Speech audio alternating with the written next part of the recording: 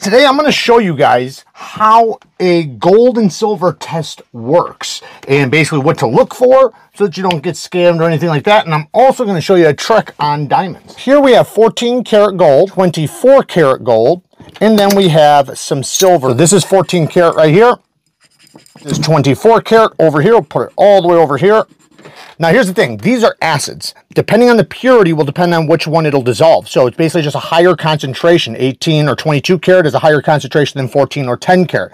So when you test on, say, something like this with 10 karat, it's not going to dissolve. 14 karat also won't dissolve because that's what it's made for. So this is a 14 karat gold. You'll see when the acid goes on there, it doesn't dissolve it because of the purity content of the gold and the acid. Now you see how it's still staying there? You want to watch it for a minute and make sure it doesn't go away because you can get tricked. What people will do is they'll take plated silver of like 24 karat plated silver where it's not solid gold, it's silver, and just has a thin layer of plate over the top of it in 24 karat.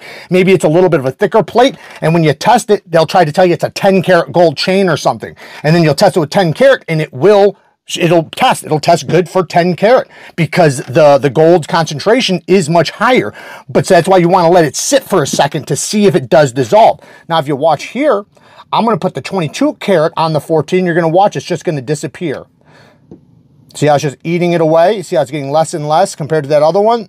That's because this is 14 karat, not 22 karat. So the higher concentration of acid will dissolve it. I have two silver coins. This one is a pure silver, 0.999. We're going to put it right there, nice and thick. And most coin silver is 80%. Now, the trick here is the best way to test it is not with the silver tester. It's actually with gold tester, 18 karat. And what happens is it will turn blue.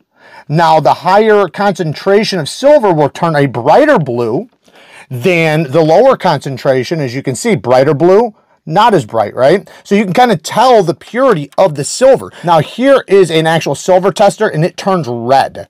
So you notice it's turning red, but this one can be tricked a lot easier than the gold tester. Diamonds, there's natural and then there's lab grown, right? For real diamonds, they're both real diamonds. However, natural diamonds that are found in the ground are much more valuable. And the way you can check that is with a UV light. Turn on a UV light and you shine it, you'll see they turn fluorescent. That's from the nitrogen and boron from the growth of the diamond. And you see how it's shining back, see yellows, blues, sometimes maybe a hint of green or purple. Typically, lab-grown diamonds will not have the fluorescent color under the UV light. Sometimes companies try to trick you and add little additives to it, and it'll have a little bit, but the bright colors from the UV light come from natural diamonds.